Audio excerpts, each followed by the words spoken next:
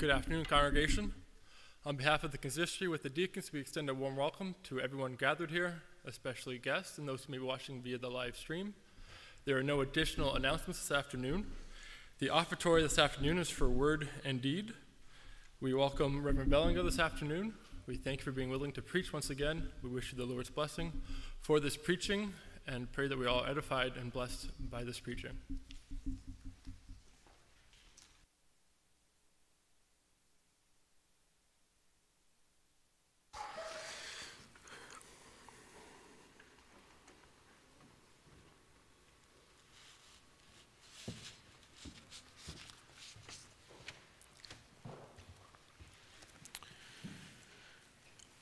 It is a great privilege out of the storehouse of God's grace to once again be assembled together in the courts of the Lord in the house of praise and prayer and proclamation. We're thankful that we may be gathered under the banner of God's love and in the testimony of his loving kindness, mindful of a wonderful text that comes to us from Isaiah chapter 63 and verse 7, where the Lord says, I will recount the steadfast love of the Lord, this is his people, the praises of the Lord, according to all the Lord has granted us, and the great goodness to the house of Israel, that he has granted them according to his compassion, according to the abundance of his steadfast love. Let us rise as we seek the face of the Lord in worship.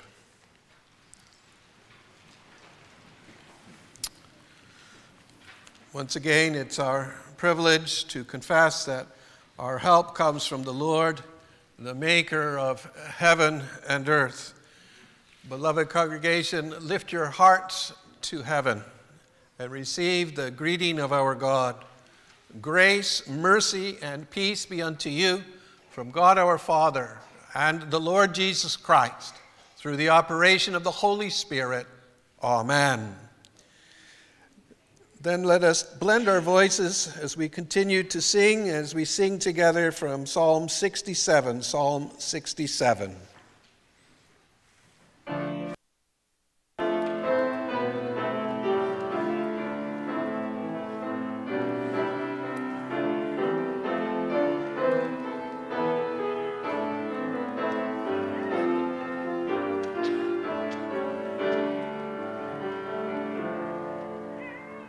Yeah.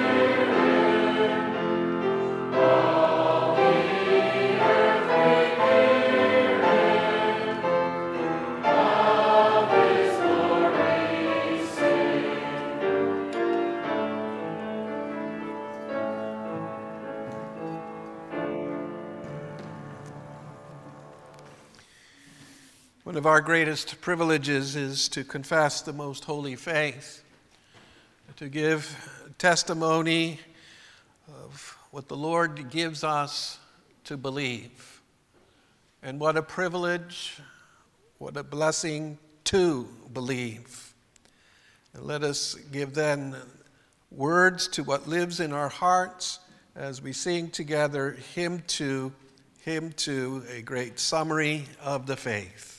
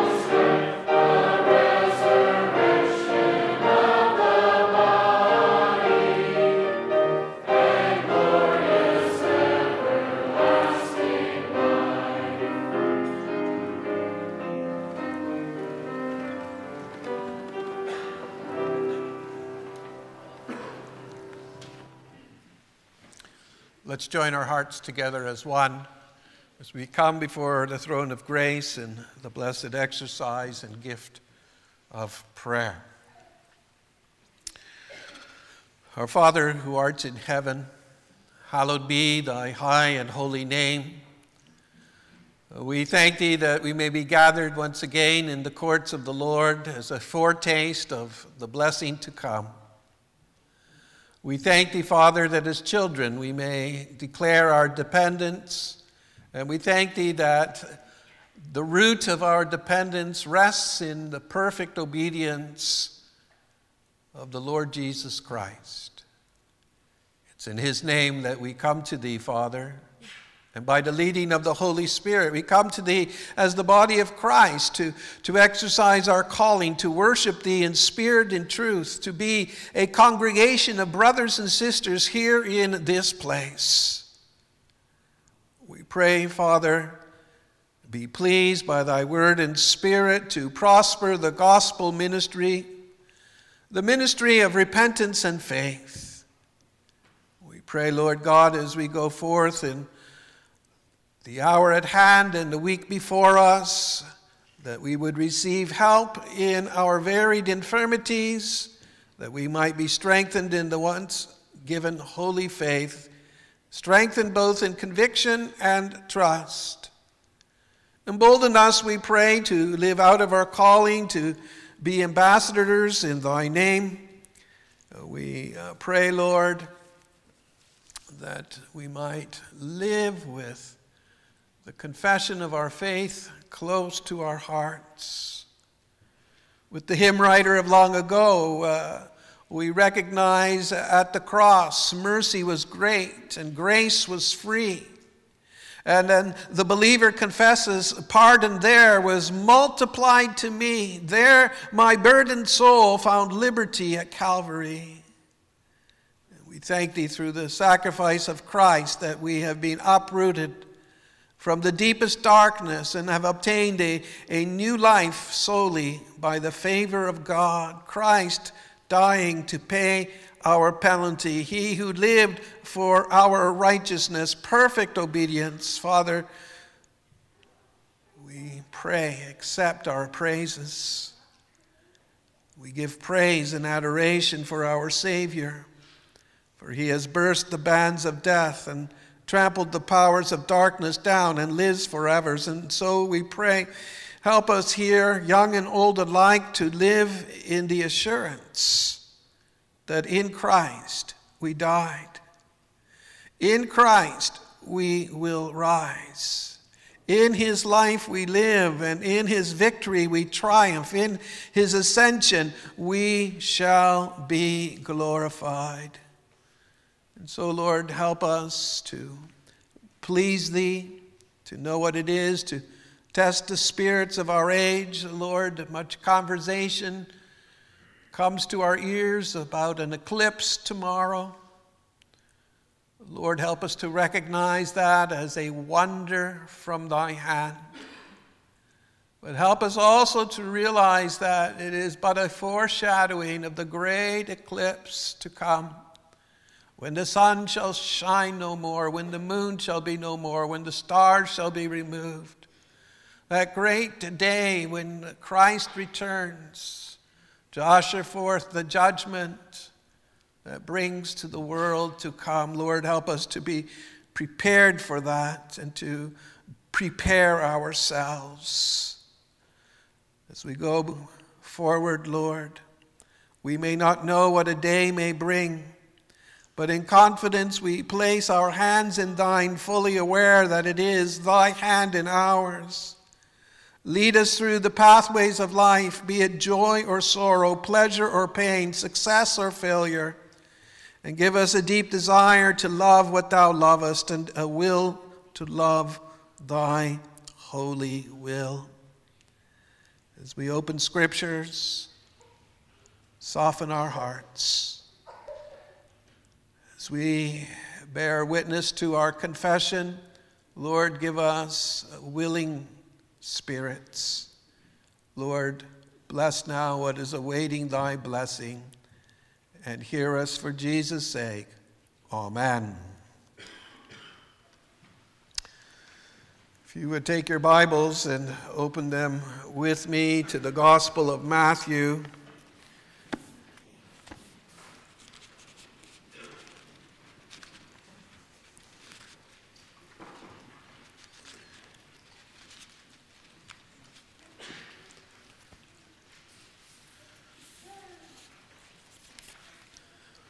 I'm going to read from Matthew chapter 16.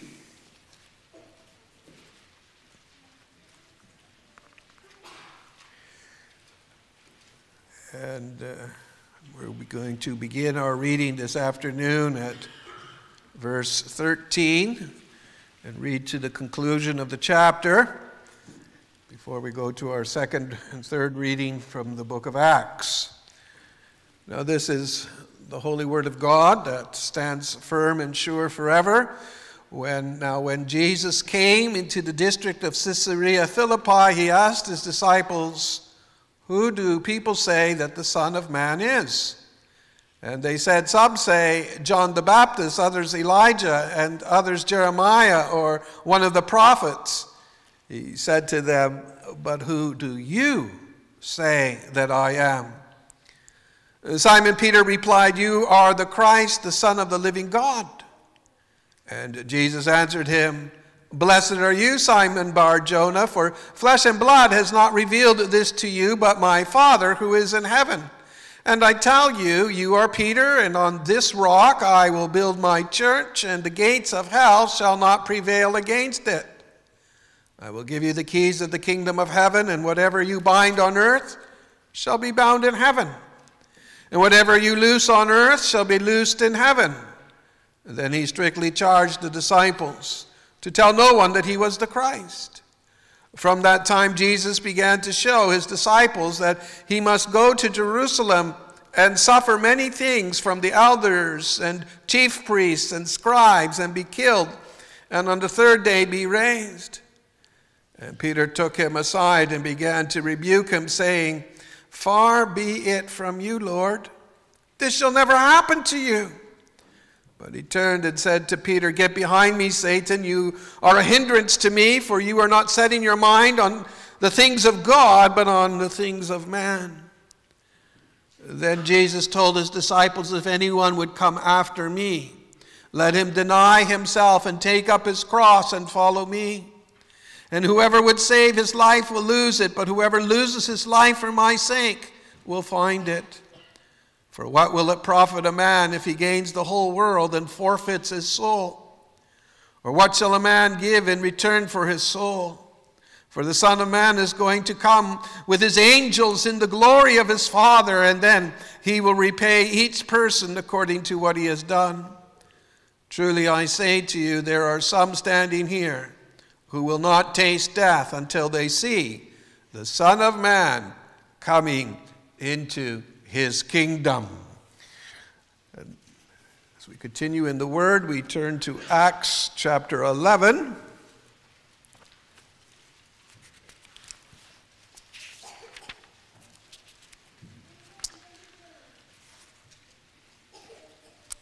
Acts chapter 11,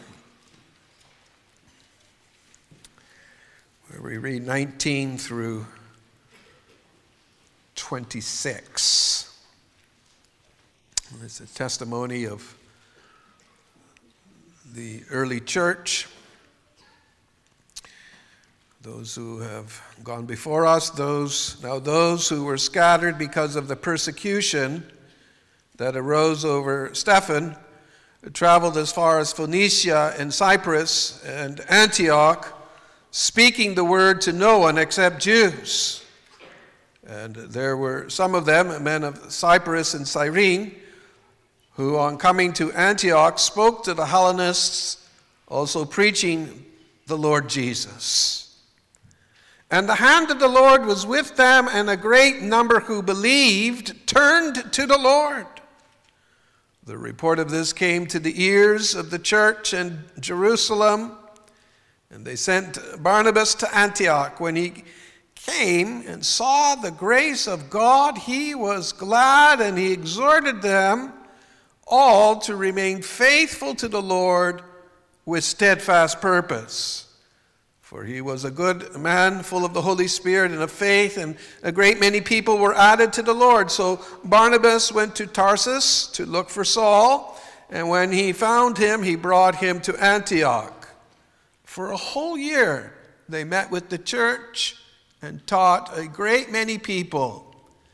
And in Antioch, the disciples were first called Christians. And then a third passage, moving a few pages in the Holy Scriptures to the 26th chapter, Acts 26, beginning at verse 19. We jump in, as it were, to Paul's defense before Agrippa. The Apostle Paul has been giving some rehearsal, some expression as to what the Lord has done for him and to him in his conversion. And then at verse 19, we read, "Therefore, O King Agrippa, I was not disobedient to the heavenly vision, but declared first to those in Damascus, then in Jerusalem, and throughout all the region of Judea, and also to the Gentiles, that they should repent and turn to God, performing deeds in keeping with their repentance. For this reason the Jews seized me in the temple and tried to kill me. To this day I have had the help that comes from God, and so I stand here testifying both to small and great, saying nothing but what the prophets and Moses said would come to pass, that the Christ must suffer, and that by being the first to rise from the dead, he would proclaim light both to our people and the Gentiles."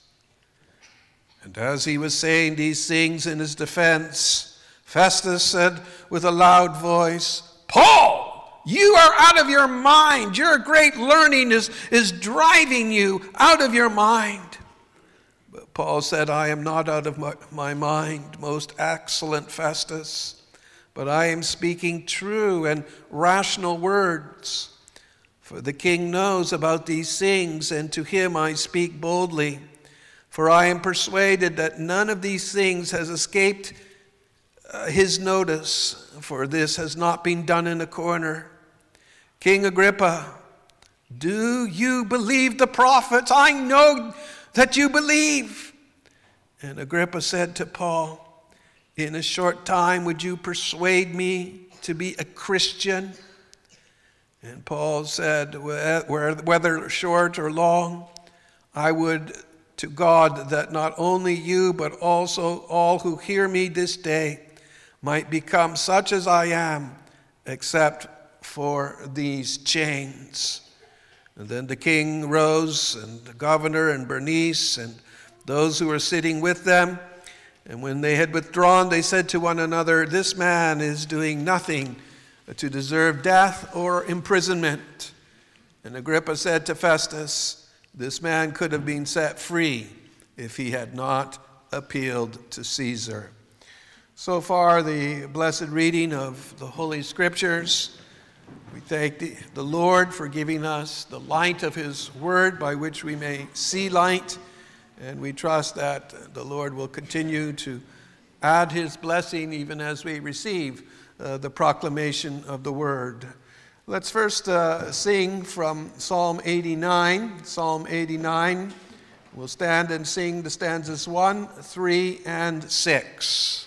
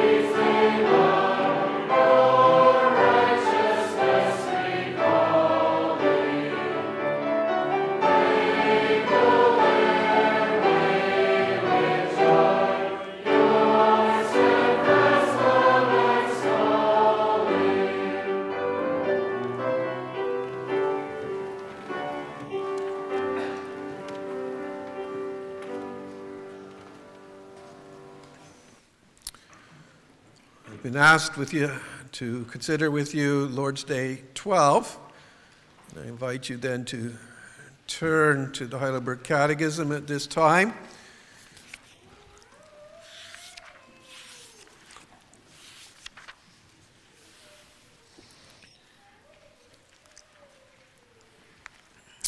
We live in an age where identity is a major theme. How one identifies as. And we live in an age of great confusion to the point where young children are confused whether or not they can identify as a boy as they were born or as a girl as they were born. Well, Lord's Day 12 is a wonderful testimony as to the Christian's identity, an identity that is rooted in Christ, and out of that identity, our identity is to be shaped and formed. It's a wonderful Lord's Day in that it's really a six-part Lord's Day. One could say, well, we ought to have 6 sermons on Lord's Day 12. And so this afternoon, it's merely a summary of the 6 parts that Lord's Day 12 sets before us. Lord's Day 12 at 31, speaking of our Savior. Why is he, Jesus, called Christ, that is anointed? Because he has been ordained by God the Father and anointed with the Holy Spirit to be our chief prophet and teacher, who has fully revealed to us the secret counsel and will of God concerning our redemption. Our only high priest, who by the one sacrifice of his body has redeemed us, and who continually intercedes for us before the Father, and our eternal King, who governs us by his word and spirit, and who defends and preserves us in the redemption obtained for us. Question 32, but then why are you called a Christian? Because I am a member of Christ by faith, and thus share in his anointing, so that I may, as prophet, confess his name. As priest, present myself a living sacrifice of thankfulness to him. And as king, fight with a free and good conscience against sin and the devil in this life, and hereafter reign with him eternally over all creatures. Lord's Day 12.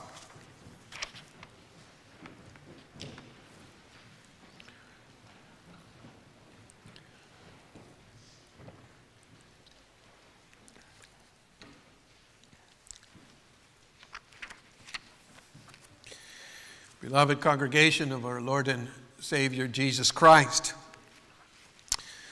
when we testify concerning our Savior, we do so recognizing that Jesus is the Christ. And that testimony recognizes that our Redeemer, Defender, and Friend has come to us with a particular task, or we might say undertaking. That task is described for us in summary in question and answer 31. And those who confess the Savior in truth do so recognizing that the followers of Jesus also have been given a particular task, or we might say undertaking. And that is described for us in summary in question and answer 32. In his coming, Jesus received an anointing. Those who believe in true faith also have received an anointing.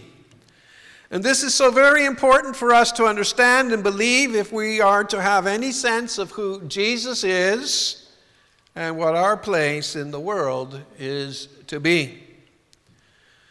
The Catechism students will remember that the word anoint means to consecrate, to dedicate, to ordain. It is a word that is applied to both Jesus and the followers of Jesus. Our Savior is not simply called Jesus, the one who saves us from the consequences of our sins, but he is called Jesus the Christ. Christ is not so much a name, but a title, signifying the scope and breadth of the saving work of our Redeemer and how it is that we, you and I, are to respond to that saving work. In his baptism, Jesus was anointed and set apart for his public ministry. When Jesus asked his disciples as to what they understood concerning his identity, "Who do you say that I am?" There, in reply, came the conversation that spilled over in the region. There were those who thought Jesus to become the second coming of John the Baptist, or Elijah, or Jeremiah, or one of the other prophets. And then Jesus asked more pointedly this question. He had first asked, "Who do the others think?" But more pointedly he says now, which is also a question for you and me, "But who do you say that I am?" Peter, speaking for the disciples, responded, declared, "You are the Christ, the Son of the living God." And Jesus is called the Christ because he was ordained, commissioned, appointed by the Father to a particular task. And that task was sealed with the anointing of the Holy Spirit. And our Savior has conducted himself precisely according to his mandate, precisely according to the title he has been given. The identity of Jesus is wrapped up in his title, Christ. Now, how are we to see his identity? Jesus, the Messiah, our Redeemer, the sacrificial Lamb of God, appointed and anointed with that threefold focus. Appointed and anointed by the Holy Spirit to be our chief prophet and teacher who perfectly reveals to us the secret counsel and will of God for our deliverance, so that we might know the way to be delivered from sin and misery. In his coming, Christ Jesus has been given a prophetic office for our salvation. It is important that we see our need for a prophet. Treason against God in the fall has darkened mankind's understanding and clouded our judgment.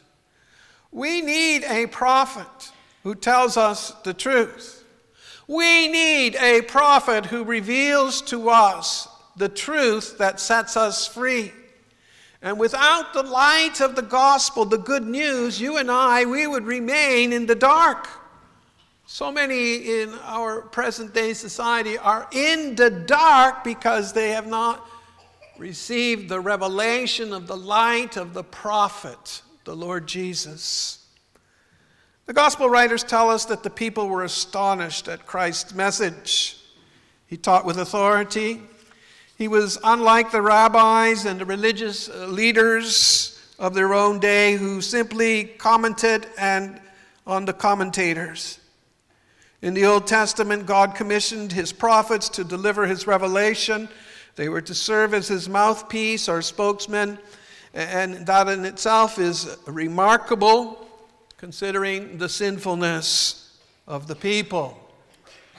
But even more spectacular, amazing, wonderful is the revelation of Jesus Christ, who is described as the Word of God made flesh. In other words, He not only delivers the word of the Lord, he is the word of the Lord who dwells among his people.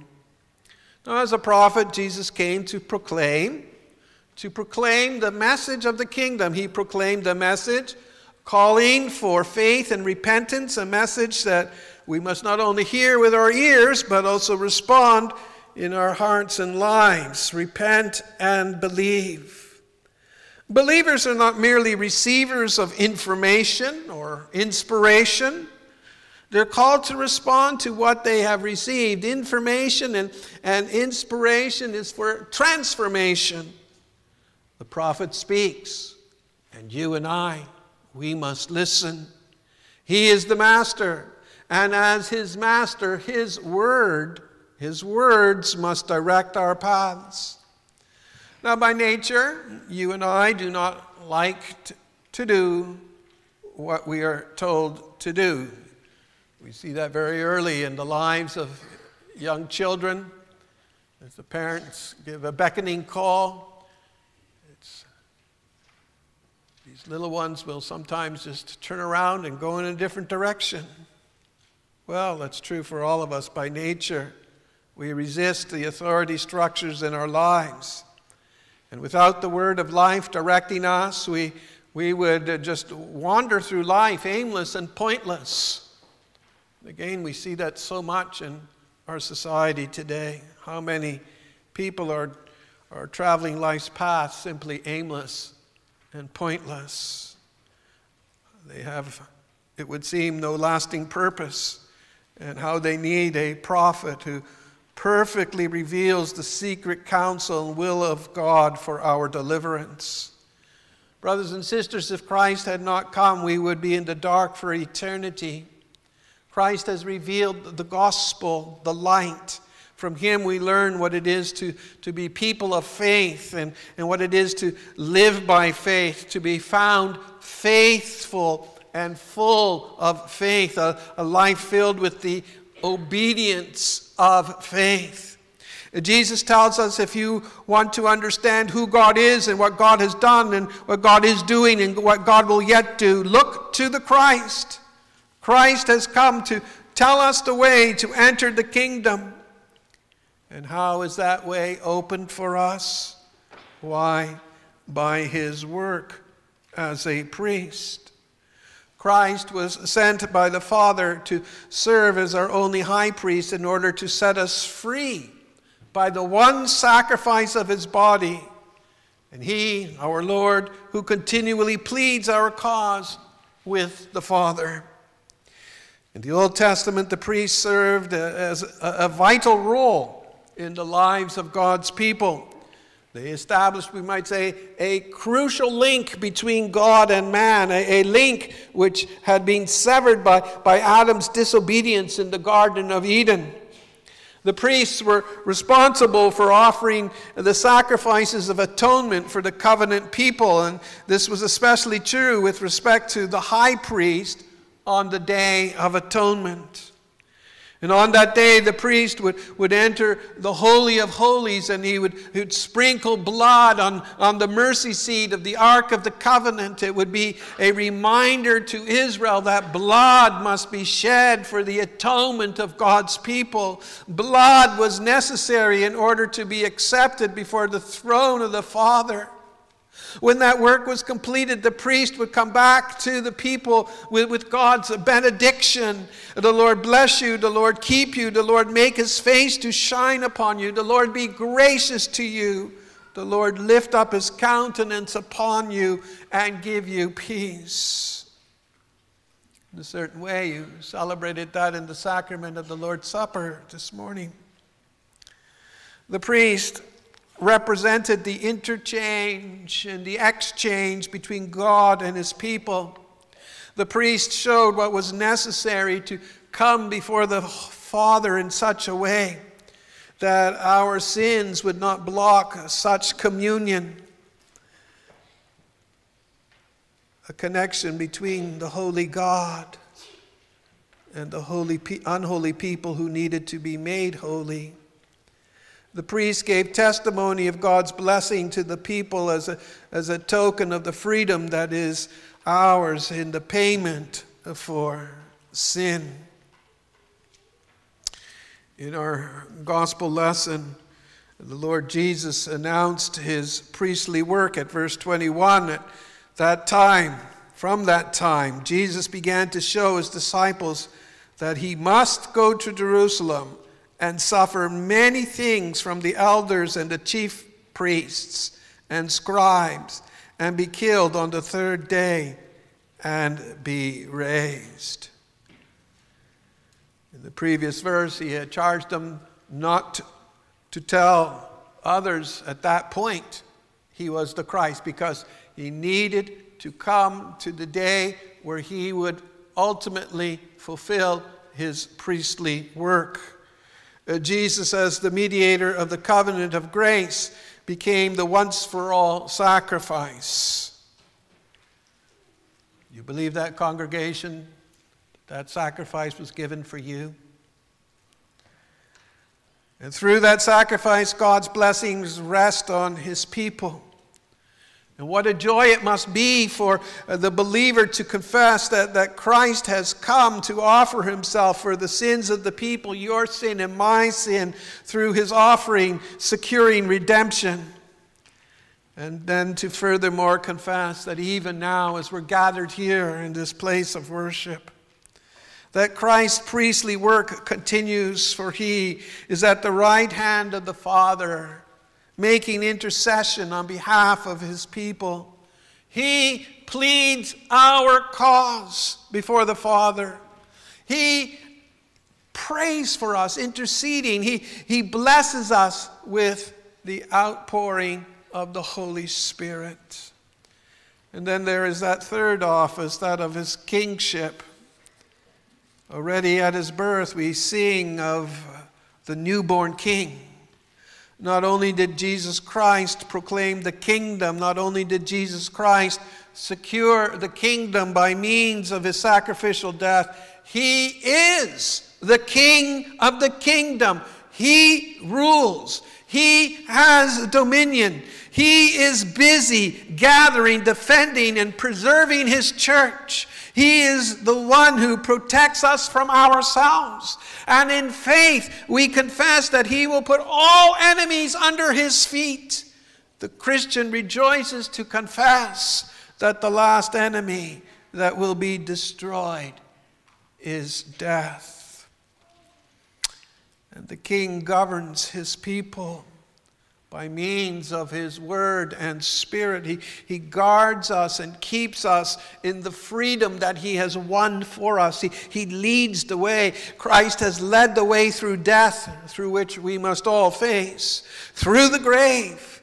And his resurrection testifies to our resurrection. His ascension testifies that one day we shall also ascend to be with him on the new earth. As King, Christ Jesus says to us, in all the shadows of life, in the difficulties of life, in the questions of life, in the disappointments of life, follow me. I will carry your burdens. Follow me. I will lift up your burdens. When your life focuses on the fact that Jesus is King, we need to think about this, congregation. Then we can let go of our desire to be in control of our own lives, and we can rest in the sure promises that God has given us, that he will lead the way step by step. Jesus Christ is coming to us again today, declaring, listen to me. Hear what I have to say. Believe in my work, and you will be safe and secure. Now, of course, this does not mean that life will become easy street. But in the potholes of life, in the roads of construction in our lives, Christ Jesus will lead the way. He is the commander. He is the commander-in-chief. And his call, his bidding, his rule has been given to us for our comfort and joy. And these things must be so, because those who have confessed Christ in truth have received a calling and an anointing. Why are you called a Christian? What is it that demonstrates, defines, describes who you are? If someone were to come to you with the question, who do you say you are?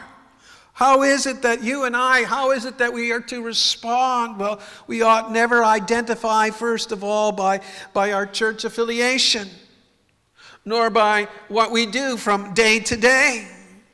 Believers have received all of grace and identity in Christ.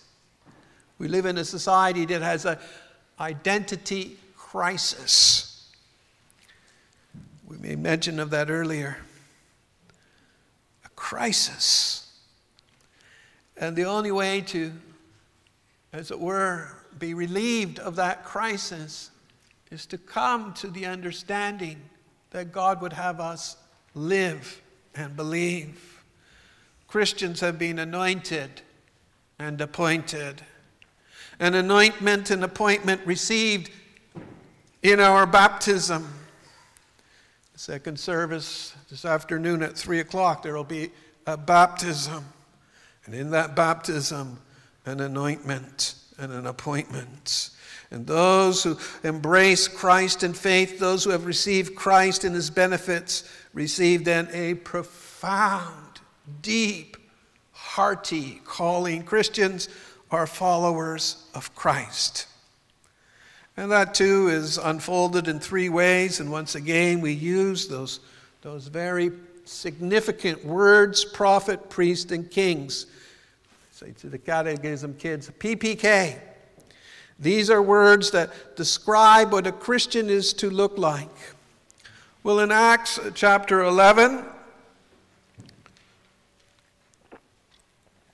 we read of the ministry of the apostles at Antioch, and we read how they were busy teaching and preaching concerning Jesus Christ. For a full year they had assembled with the church. They taught a great many people. And then we hear these beautiful, these wonderful words. And the disciples, that is the followers of Christ Jesus, were first called Christians in Antioch. They were identifiable as a particular people. It's one thing to be identified by our ethnic heritage. It's one thing to be identified by our citizenship. But how more important to be identified as the followers of Christ, Christian. A Christian is a prophet. A prophet. Not a prophet in the sense that we are instruments of a new revelation from God, for the canon of God's word has been completed. But prophets in the sense that our task as a church and as the Lord's people is to openly proclaim the good news of salvation in Jesus Christ. Go tell it on the mountains. Go tell it in the valleys. Tell the truth about Jesus. Give the reason of the hope that lies within you. For we have been anointed to confess the name of the Lord. We are more than hearers of the word, for prophets are also doers of the word. And when God gives us opportunity to bear witness to the word, not only in our daily example, but with the words that we speak, then we are to exercise our prophetic role in speaking of Christ. What does this world need? This world needs Christ. And how many people also in our own neighborhoods have no understanding of who the Lord Jesus Christ is. In Acts 26, we heard King Agrippa respond to Paul, "You almost persuade me to become a Christian." Paul had been testifying that the message was a message of life. It was a message proclaimed openly and not just in a little corner over there. No, a message of comfort, a message of the power of Christ's resurrection glory. This is our calling, brothers and sisters, and pray that the Lord would help each one of us to answer that calling. Now, the Christian is not only a prophet, but also a priest. Believers desire to present themselves to Christ as a living sacrifice of thanks. And one way to do that in a wonderful way is to be assembled together as the congregation, as the body of Christ, in worship to the triune holy God. We're to be gathered as that living sacrifice of thanks. Already, in Exodus 19, God describes his people as a kingdom of priests whose lives are to be dedicated to the Lord's service.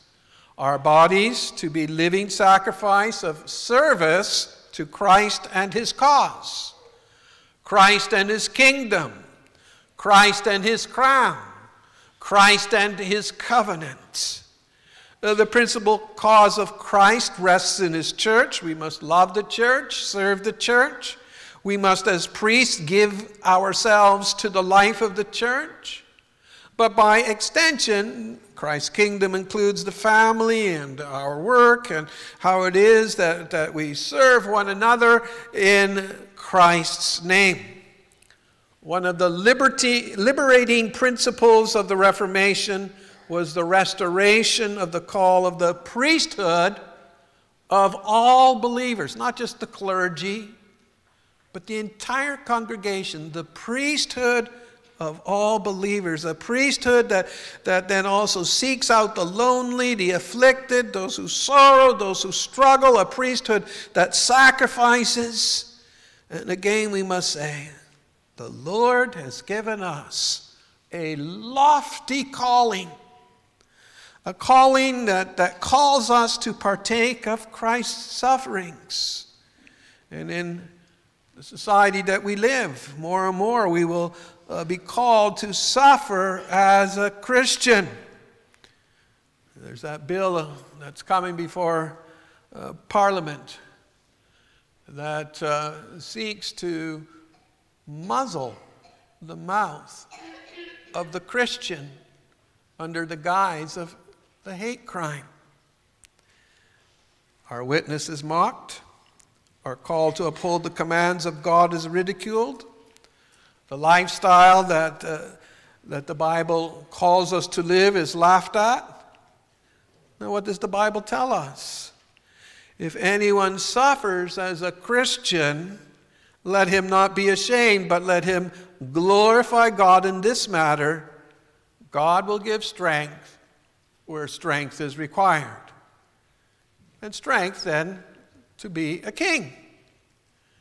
A king is to strive, that is to exercise effort with a good conscience against sin and the devil in this world. That's, again, a lofty calling. Through Christ, we are regarded before the Lord as nobility. The king has princes and princesses. We have a regal calling and task. We have a marching order to follow our king. We represent the king as his ambassadors and as his soldiers. And it is our calling to uphold his authority. Kingdom rule must be promoted. Kingdom rule in all areas of life, politics, agriculture, reformed Christian education, business, and commerce. Because Christ Jesus reigns as king, we can be assured of the victory.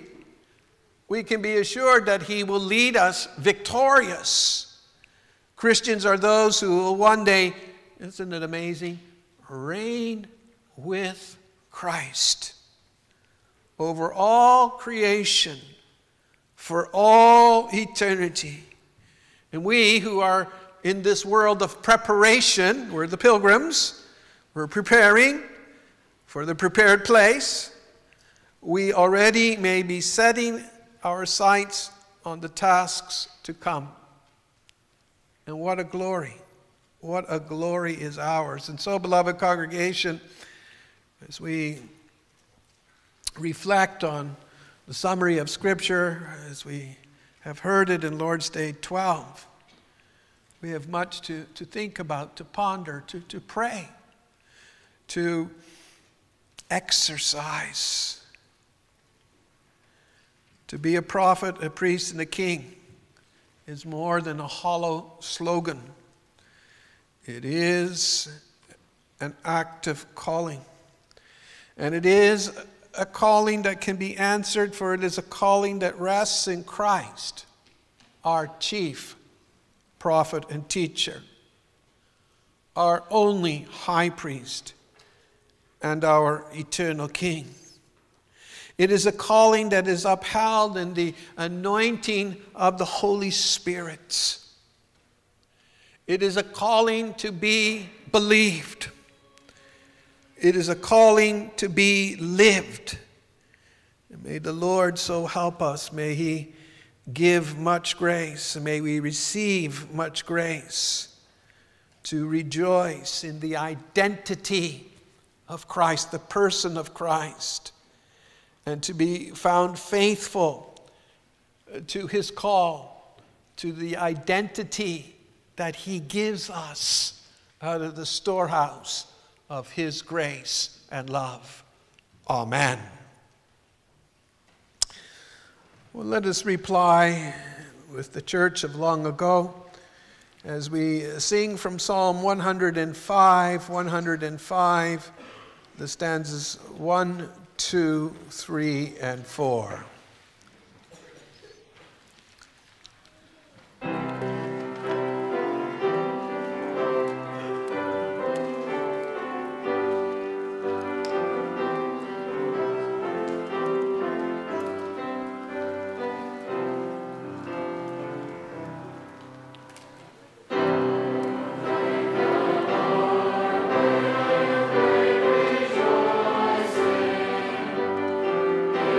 Praise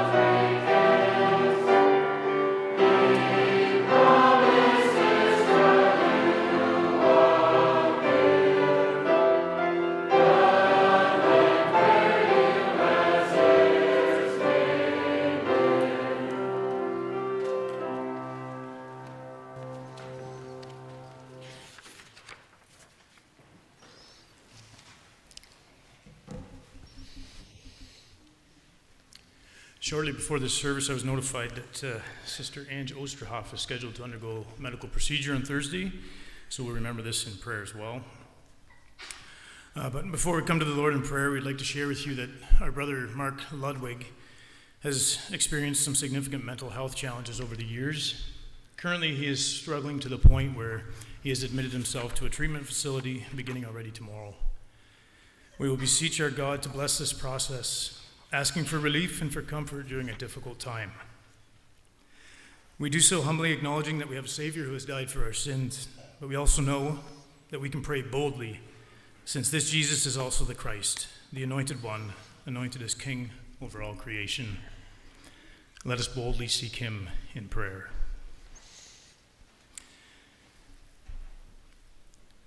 Heavenly God and Father, we acknowledge your kingship, your power over all creation, and we stand amazed at who you are. As we learn more about you and the Son that you sent to redeem a broken world, the Spirit moves our hearts to worship. Your glory truly does reach far above the skies. We're thankful to you for your outpouring of love to us as we seek to serve you. You bless us with faithful preaching and the sacraments that confirm us in our relationship with you. You also guide us with your faithful word, including passages like Psalm 136, where we're taught and repeatedly reminded that your steadfast love is sure. It shall evermore endure. You stretched out your mighty hand and brought out Israel from Egypt's land. For your steadfast love is sure. It shall evermore endure. You remembered all our woes and redeemed us from our foes. For your steadfast love is sure. It shall evermore endure. Food to all will you supply. We praise you, God, enthroned on high, for your steadfast love is sure. It shall evermore endure. Lord, we remember our sister, Ange Osterhoff. We pray for a blessing over the procedure that she'll undergo on Thursday. May she be kept in your loving care. And may Reese, Ange, and their family continue to feel your love and care always. Lord, we ask you to surround our brother Mark Ludwig and his family with your love. As they travel difficult roads, we thank you that they can continue to confess that your steadfast love is sure. It shall evermore endure. Bless the treatment and attention that he receives over the coming weeks. Lord, provide relief. Provide for him and his family some answers, solutions that prove helpful. Give them all a spirit of understanding and peace so that they can rest in you, trusting in you to carry them through this.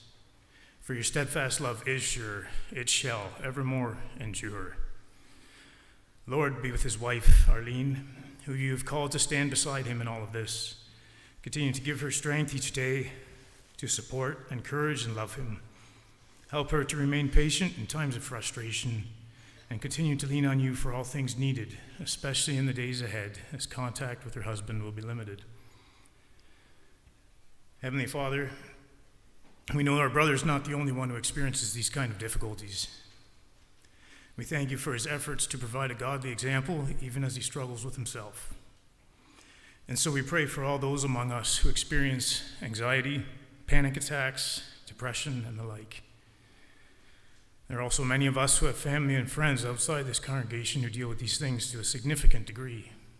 Lord, help us to understand that we don't always understand. Help us to trust, even when trusting doesn't seem logical. Open doors for relief, for improvement, even complete healing. For your steadfast love is sure, it shall evermore endure.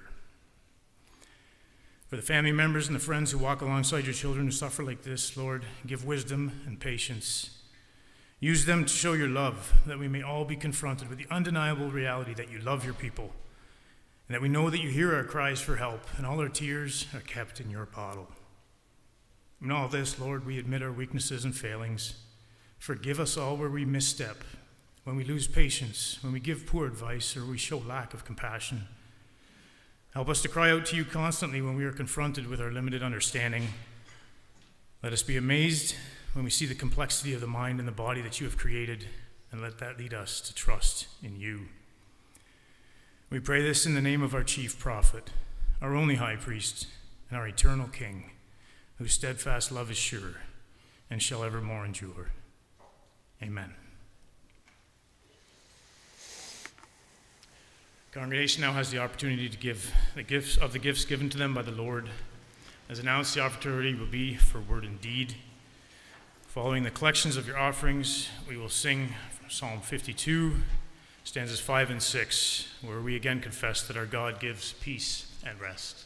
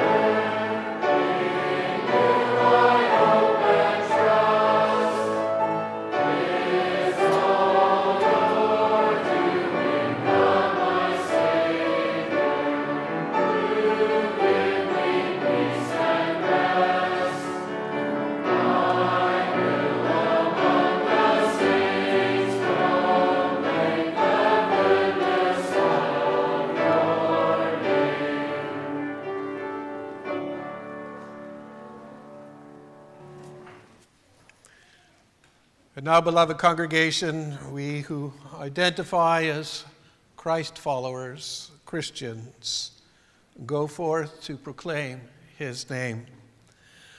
Lift your hearts to heaven and receive the parting benediction. The Lord bless you and keep you. The Lord make his face to shine upon you and be gracious to you. The Lord lift up his countenance upon you and give you peace. Amen.